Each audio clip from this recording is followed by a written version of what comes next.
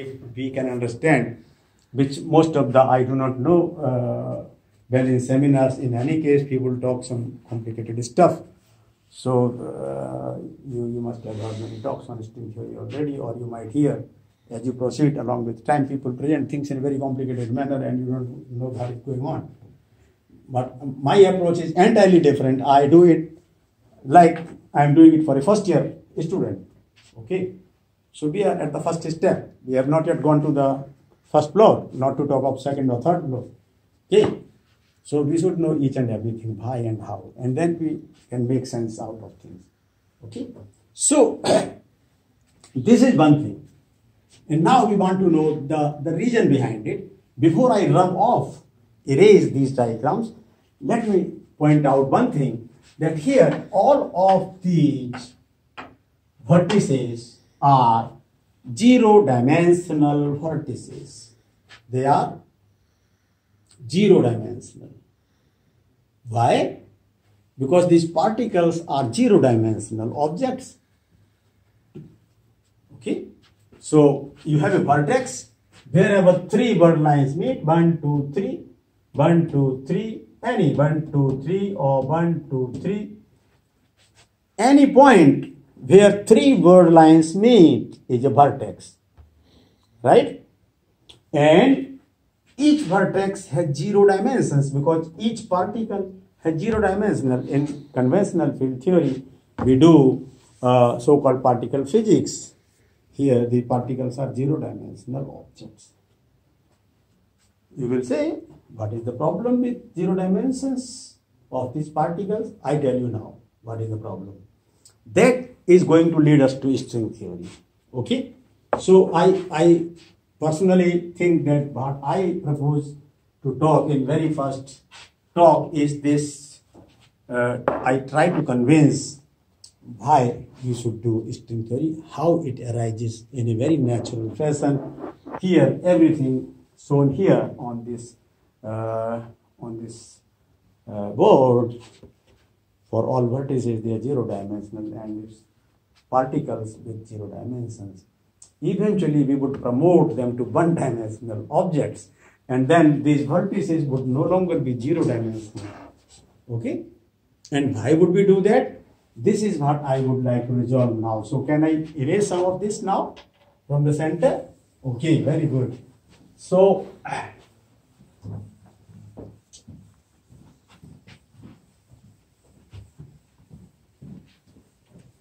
but using the conventional field theory techniques of regularization, renormalization, etc., one can make a good sense for all these diagrams. One can find out the sensible results which will be compared with the experiments. Okay, and actually all these diagrams, there is nothing new. They were studied long ago, and they up to several digits. Okay, they are verified up to several digits. All these diagrams. Okay, so now this brings us to another important point again of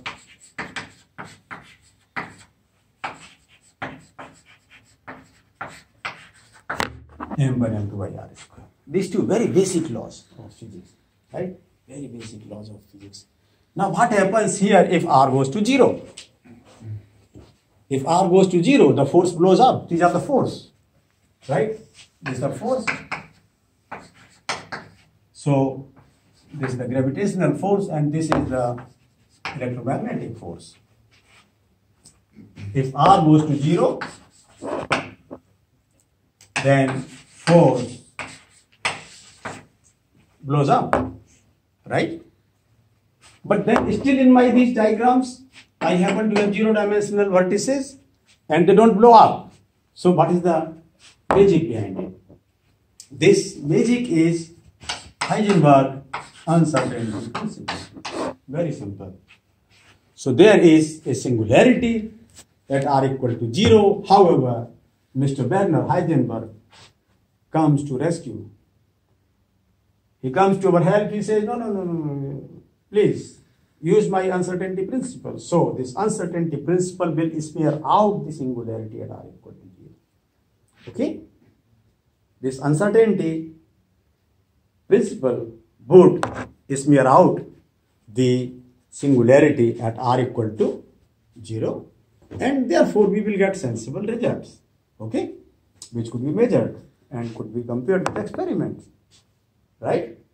However, here my uncertainty principle doesn't help me in the present form, the way we know it for the conventional quantum mechanics field theory, okay? So it's the same, okay? Quantum mechanics is zero space one-time dimensional field theory.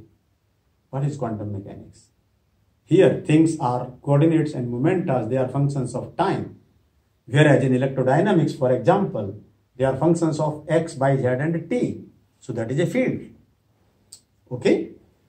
Whereas in quantum mechanics, it's just a function of time. So this is a zero space and one-time dimensional field theory, quantum mechanics, okay? And here my uncertainty principle works for both of them. I get sensible results because uncertainty principle smears out the singularity at r equal to 0. But I don't have it for the gravity theory. So if one particle is sitting on the top of the other, the gravitational force between them blows up and there is nobody to rescue. Mr. Heisenberg doesn't help you if you have zero-dimensional objects. Of course, if you make them one-dimensional objects, Mr. Heisenberg would be again happy to help you. Okay? So we would have some modified Heisenberg uncertainty principle for one-dimensional objects, and then things would be okay. But unless you do that, but then that would not be conventional field theory. That would be string theory.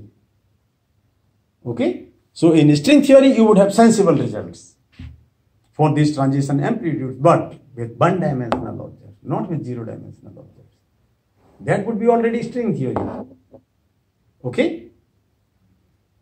Is that fine? Let me again remind Matthews, and let me forget.